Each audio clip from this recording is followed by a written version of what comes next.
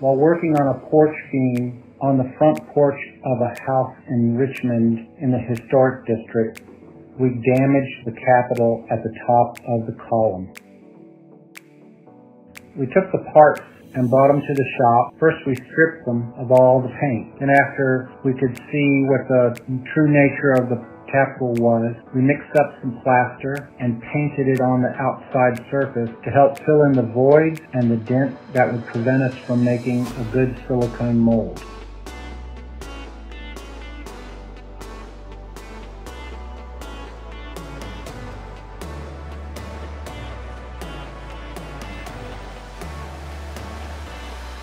Next, I sanded the plaster smooth to create a nice surface for the mold to not stick to. Then I smeared on some clay, I removed that, and then I painted the whole section that I wanted to duplicate with some purple lacquer that I had laying around the shop.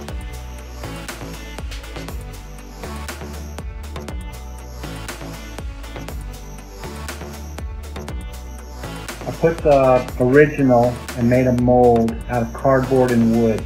Then once I sealed all the holes, I sprayed some mold release on the inside of the cavity, being sure to get all that I could so that the silicone would not stick to the pattern.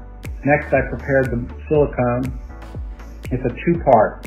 I bought a gallon, and it comes with Better Than a Pint, which has a dye in it. I just cut out the top of the gallon jug. It just made sense. Why pour it into something else?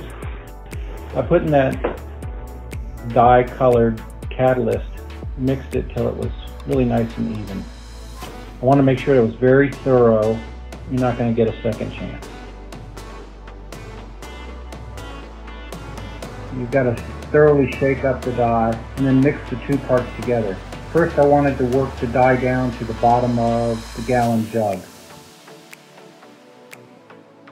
Then I used a spiral paddle mixer. You can borrow it pretty much at any hardware store, and thoroughly mix the silicone and the catalyst together for a good even blend.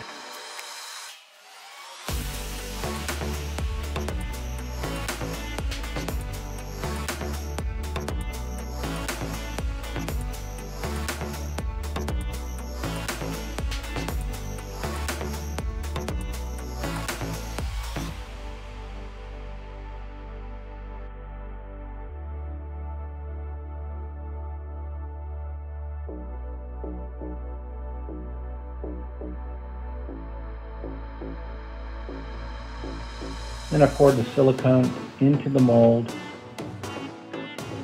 I calculated that it would take about a gallon, but really wasn't sure.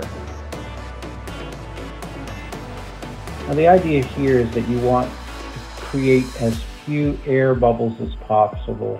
And when you put your pattern in, you want to make sure you're not going to trap any air.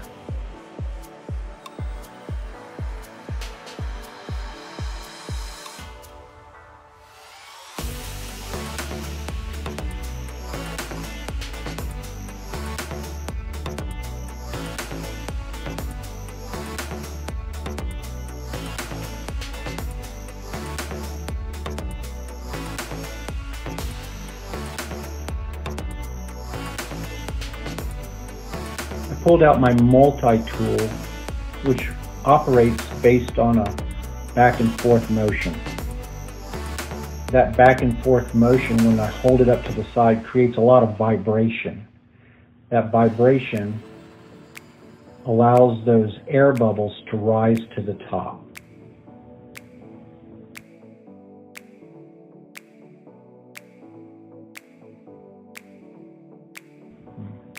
When I was putting the silicone in, I noticed that some started leaking out the bottom of the mold. So I just pulled out a caulk gun and caulked the bottom crack.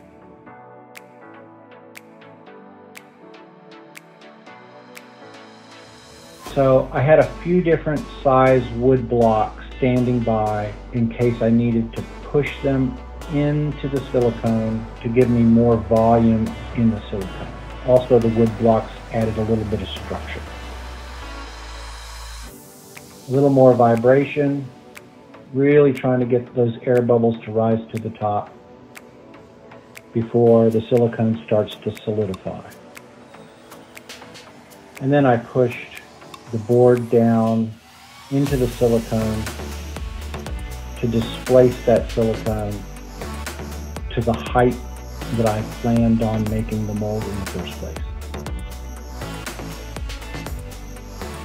Here you can see the bubbles rising to the top. That silicone's so thick it just needs some extra help allowing those bubbles to rise.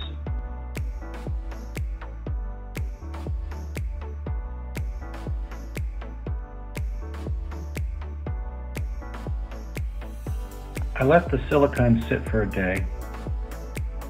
You'll notice that I screwed a majority of this box mold together so that I could unscrew it and take it apart. The cardboard is just simple waste material.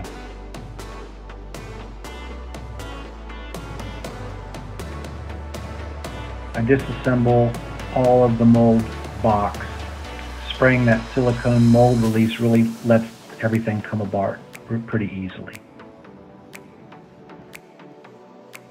Here you can see the back side of the capital,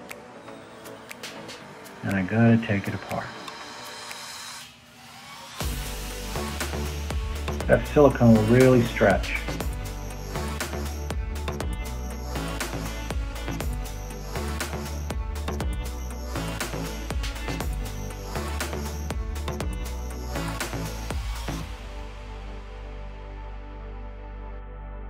Yeah, I broke that original part. What a shame. But now that I have the silicone mold, it really doesn't matter.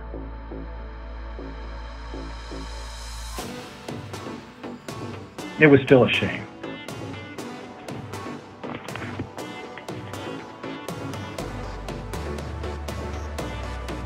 A little bit of cleanup and get this thing prepared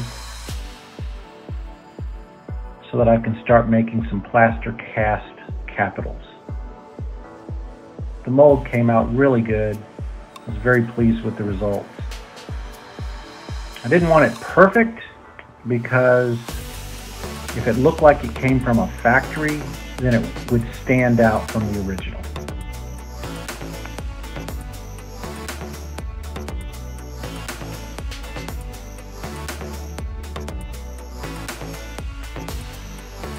Here's the original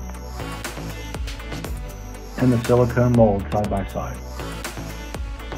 Here's one with a plaster cast. Hey, if you like watching these videos, don't forget to like, subscribe, and notify. It helps me grow this business and this channel. Really appreciate you watching.